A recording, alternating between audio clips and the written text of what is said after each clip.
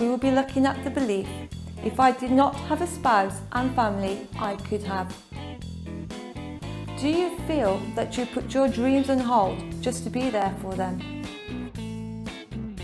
Constantly thinking about all the responsibilities that you have to attend to before you can put your needs first? Food on the table, a roof over your head, not to mention all those extra expenses and the time required to care for more than one. This could lead to such an overwhelming feeling that you and your family could suffer. It could lead to constant criticism, poor emotional well-being, and addictions. What if, by going after your goals, your family life could become even better than it ever was before?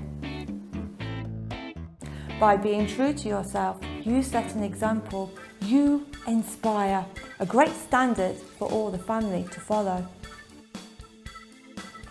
Imagine working together as a family, a great way to achieve and succeed. Think about all the emotional support you can receive, the love you feel that will motivate and see you through when times are tough. You can begin right now by communicating and being honest with each other and opening up. Feel free to write down your dreams, your fears and feelings, and go through them as a family, one by one.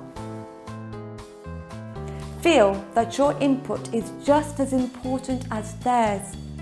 Feel you are being listened to and heard. Together as a family, you can devise a plan, be there for one another and make it happen, whatever it is you desire. More quality family time? Financially independent? Work together as a team and it will bring you closer together. And you will feel more peace and harmony in the home.